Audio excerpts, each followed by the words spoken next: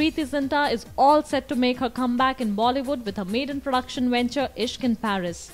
And though the film is a romance drama, there is no kissing scene in the movie.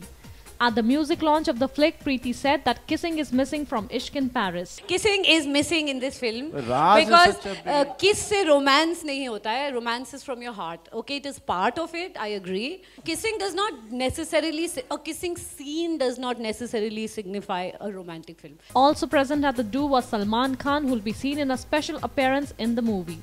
Preity gushed about Khan and said that he's been a constant support. Directed by Prem Raj, the film stars Rehan Malik opposite Zinta and will release on November 2, 2012. For more on movies, fashion and entertainment, stay tuned to MovieTalkies.com.